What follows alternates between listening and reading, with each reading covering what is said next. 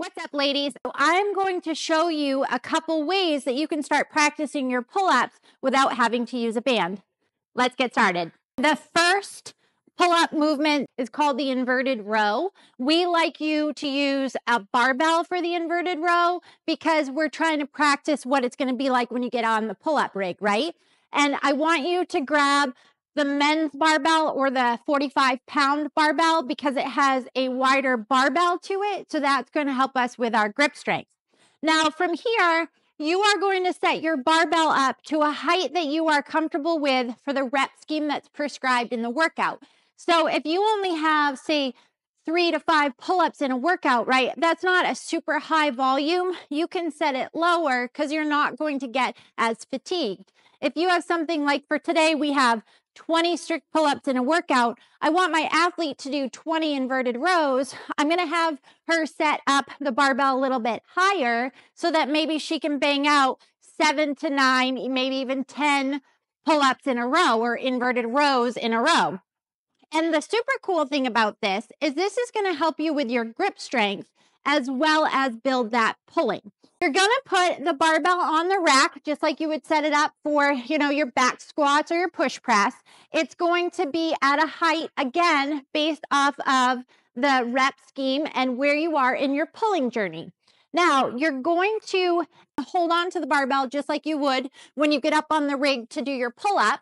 But I want you entering the inverted row from the back so that when you're hanging on, the bar is pulling into the rig so that it doesn't bounce out as you're moving. From here, you're just going to set up, and I really want those legs straight because we're building the core at the same time. And then you can do either a chest-to-bar pull-up or you can pull up here. Again, these are phenomenal for developing the core strength and the pulling strength all at once. These are also awesome for a chest to bar substitute because you can train yourself to pull to the bra line. And I also use these for my athletes as we're working on our bar muscle ups. For that same reason, we're training to pull down here. So play around with it and see what's comfortable for you. Your next option for practicing your pull-ups is going to be your foot assisted pull-up. I love these for my athletes. It helps you train your ability to get comfortable hanging.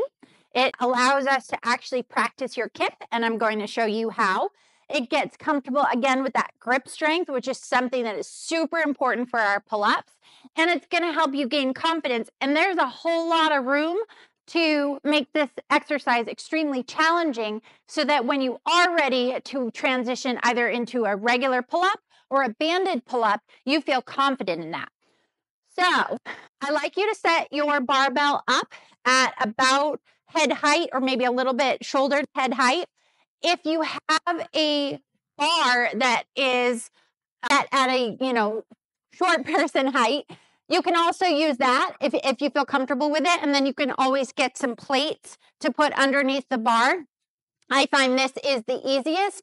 Again, you are going to use the 45-pound barbell because we want to emulate or replicate the thickness of the pull-up bar. Now, from here, the height of the bar is going to give you the ability to use more or less of your legs. I don't want you using a ton of legs if you don't have to. The goal is to eventually be able to do an unassisted pull-up, right? So if I use too much leg, I'm not going to train that. What I want you to do here is we're going to practice getting comfortable just hanging. So you're literally just going to keep your feet on the ground and you're going to sit here and you're going to hang and you're going to get comfortable with that feeling. Now, from here, if I have strict pull-ups in a workout, I've got a lot of leg down here to assist me in pulling up, okay? And the stronger I get at this, the less leg that I'm going to use, okay?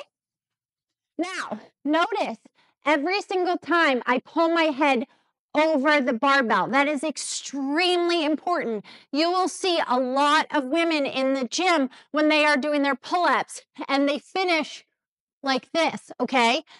That weakest part of our pull-up is that part at the end, right? A lot of us might even have half a strict pull-up. where we can get halfway there and then our arms give out. So let's make sure we train the biggest part of the hardest part of the pull-up, which is that last piece. Want to know how you can practice your kip while you're doing these? You're going to put your feet past that rig so that I start, notice I am in my hollow position, right? And what happens when I swing through? I can hit that arch. I can go back to hollow and pull, and I can go back to arch. Now you will notice there's a little bit of movement with my barbell. You do need to be careful. It needs to be a controlled movement. You can also take bands and wrap the bands around the ends of the barbell to make sure that it doesn't wiggle back and forth. How do you implement these into your programming for the day? If you have, I like my athletes to make it as much of a strict and controlled movement as possible.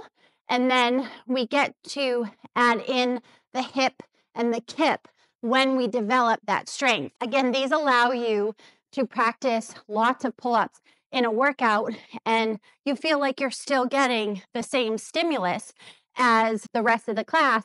Whereas I know a lot of times the ring rows can kind of get boring and overrated. This allows us a lot more room to play around. If you are having 3 to 5 pull-ups in a workout, I really want to challenge you to hang those legs as much as possible and to use your arms as much as possible, okay?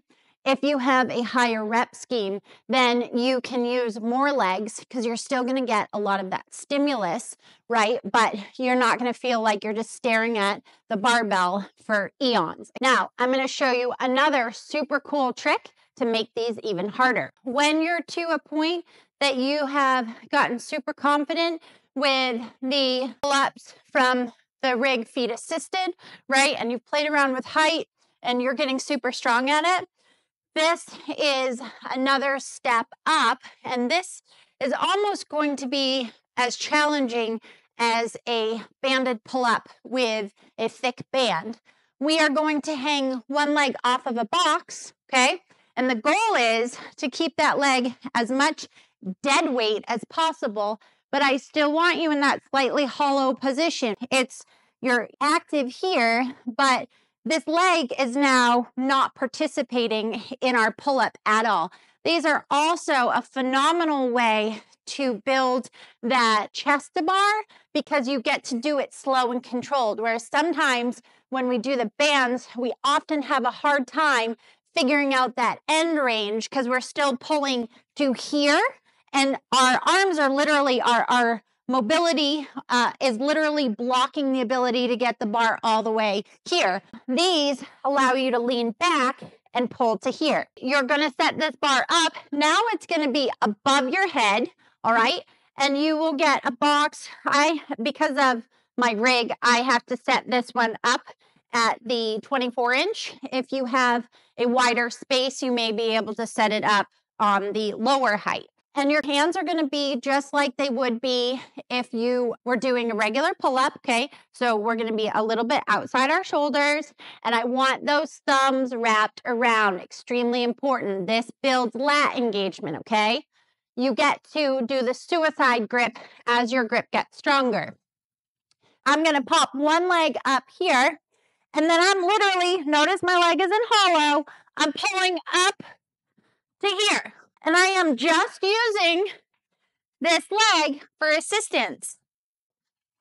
And as you get stronger at it, I want you to challenge yourself to use this leg less and less. And again, if you're working on your chest to bar pull-ups, this is an awesome one to get in. And as I pull, lean back, okay? And can I use my arms as much as possible to feel what it's supposed to feel like, all right? Give these 3 different modifications a try. Let me know what you think, and I look forward to watching y'all crush your pulling.